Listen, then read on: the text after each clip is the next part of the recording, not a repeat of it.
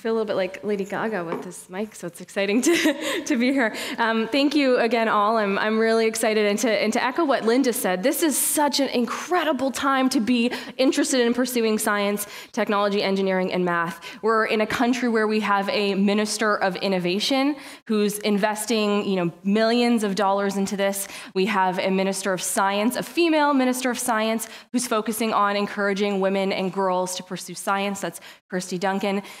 This is an incredible time, an incredible country, an opportunity to be in.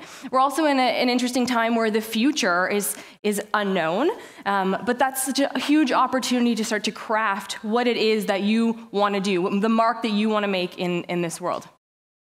It's an opportunity to hack your future. Get my slides going on here. So I'm on social media. We love social media at Ladies Learning Code, so feel free to tweet at us or at me while I'm chatting.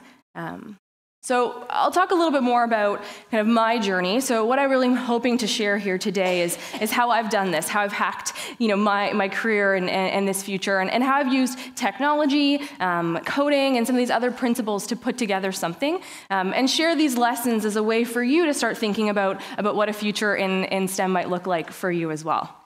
So Ladies Learning Code, it all started with a tweet. Funny enough, that's why we love social media. But just under 6 years ago, there were women, 4 of us, myself included, who wanted to learn to code. And we couldn't really find any opportunities in Toronto to do so. And so we made them. We got a group together. There was about 80 of us. We thought it would be about 20, but it ended up being about 80 of us in Toronto in July 2011. And we started to think about what learning to code might look like. And so a month later, we launched our first workshop, Intro to JavaScript, and we sold out in about, I think it was a day. The second workshop, a month later, sold out in 7 minutes, and then the month after that, it was 30 seconds. So, I tell the joke, it was harder to get a ticket to a workshop than to a Beyonce concert, just true. And so, huge demand and momentum. Well, when we started, we didn't actually even realize that there was an underrepresentation of women in tech, per se. But as we got going, we started to realize, hey, women aren't represented in this industry as they should. If technology is everywhere, if it's our future, we need the technology that we're using to be built by a group that is representative of the one using it. So a year into Ladies Learning Code, we launched Girls Learning Code, which is programs for young girls. And then we had parents who have young girls and young boys come to us and say, okay, where are the programs for my sons? And so we launched Kids Learning Code. And then we had this interesting thing where teachers started sneaking into our programs to teach their kids and their students. And so we launched Teachers Learning Code. And then, this is evolving, we own Babies Learning Code also. And then, last fall, we realized, okay, we've built this community, 6 years, we're in 30 cities across the country. How can we bring what we're doing here for women and youth educators to all of Canada? And so we launched Canada Learning Code, which is our goal to teach 10 million Canadians how to code over the next 10 years. And what we want to do is to give people these underlying basic skills so that they can build and not just consume the technology around them.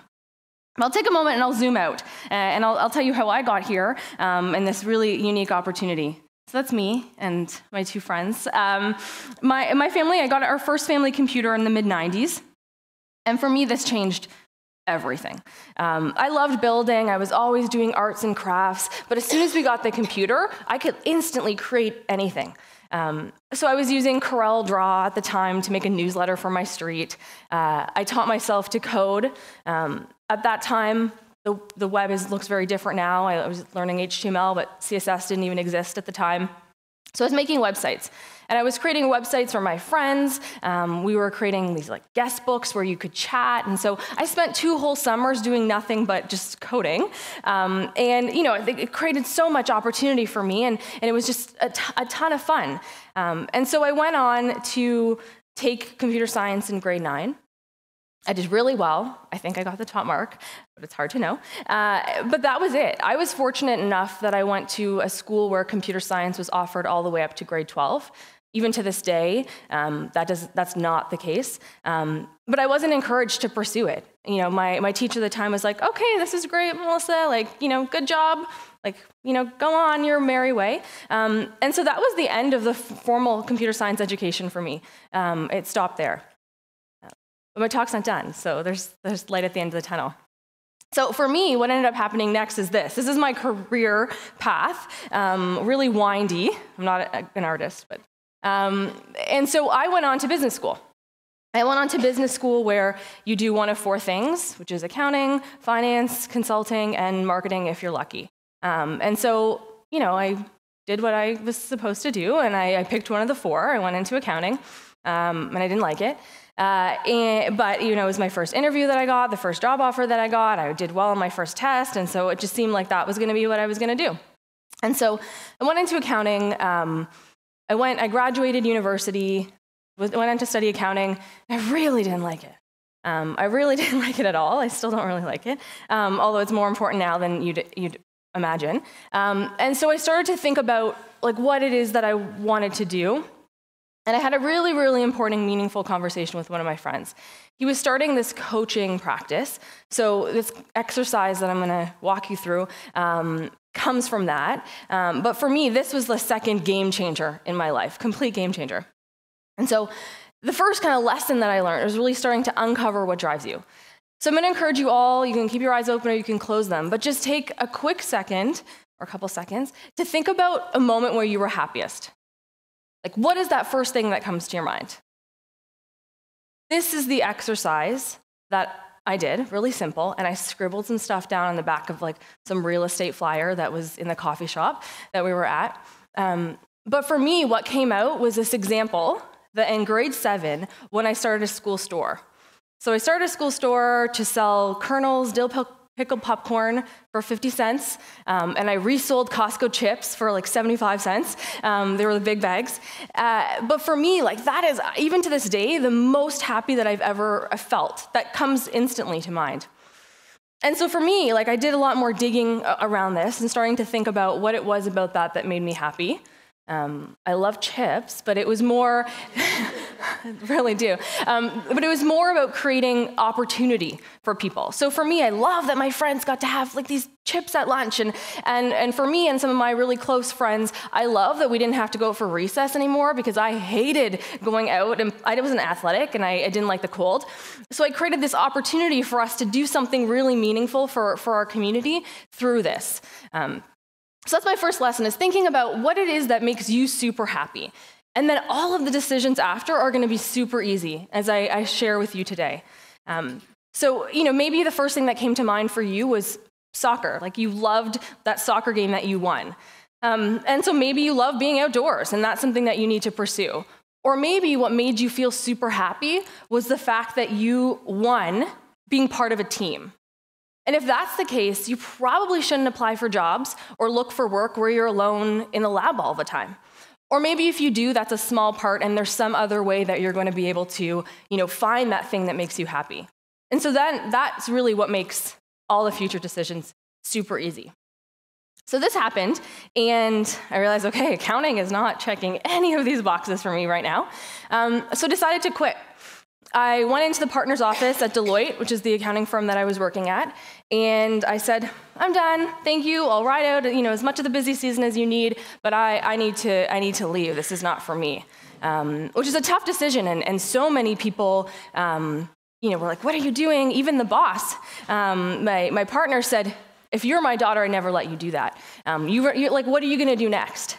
And so that was the next lesson for me, is that people may underestimate you in your career and some of your choices, but never underestimate yourself. And I think if you can figure out what makes you happy, it'll give you that confidence to keep pushing forward towards whatever it is that you want to do. Another thing that came up in this kind of conversation of quitting, and then after that, I took a few other jobs, and I've done a bunch of stuff since, but it was this idea that, what are people going to say if you did accounting for 6 months and then you did something else, and then you jump somewhere else? And there's this piece around the right path. And that really frustrates me because I don't think there's any right way of doing your life and your career. And I actually think the interesting piece is that each and every one of you have this unique narrative that you're creating. So for me, after accounting, I went into purchasing at Canadian Tire for a period of time. I was, working with they have this really complex dealer model where their stores are owned by kind of like franchisees. And then I went into work at Freshie. I don't know if you guys know Freshie, the healthy fast food concept based out of Canada here. And I was doing franchise expansion. And so if you think about that winding path, like those things there's very little continuity there. Like they're all just kind of weird roles. But then fast forward to Ladies Learning Code, and a year in, we wanted to take our programs around the country. And so who would have thought at that time all of these jumps that I made would have given me the experience in franchising and community building and virtual teams to start to grow our community at Ladies Learning Code. Another example is Nat, who's our creative director at Ladies Learning Code. She's a background in theater production. She's taught herself design, and then she's also taken some programs and learned to code. And so her narrative was the actual perfect combination for creating one of our coolest projects yet, which was the Codemobile. And so this Codemobile, I should have put a picture up, but it drove across the country last summer teaching kids to code. And so it was this physical experience, it was this digital experience, and so her winding narrative was she was the perfect person to create something like that and make that happen. So super important to recognize there is no right way of doing things. Own, what drives you and create a narrative that's unique to you, and that's what's gonna fuel you forward. And then recognize that STEM is every career. And it's gonna be invaluable to whatever you do. So for me, although I didn't pursue, computer science right after grade 8, I guess, or grade 9, I was coding all the time. I was taking on projects that were technical at any of the companies that I was at. I was, had an affinity towards that, and it really helped me take on and move the needle on the things that I was doing. It gave me, more importantly than the practical, tactical skills, it gave me confidence. So I have this saying of you can kind of muscle anything, is the saying. But that's true. So when we were thinking about Ladies Learning Code and growing and what was next, there's so much fear around that. Taking that jump, leaving a job and not knowing what you're doing. But having the confidence and knowing you have this tool set through STEM that you could, build a website if you needed to, or design that poster if you needed more registrations, having that as a skill set, regardless of what you do, is so critical, so invaluable, and it's something that is going to serve you well for the rest of your life.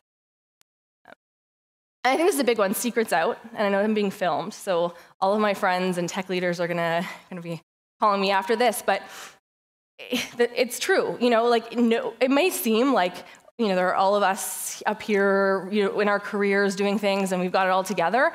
Truth is, we're all figuring this stuff out as well. And there's no real way of doing it. No one really knows what they're doing. But what's important is that you recognize that you ask for help early on.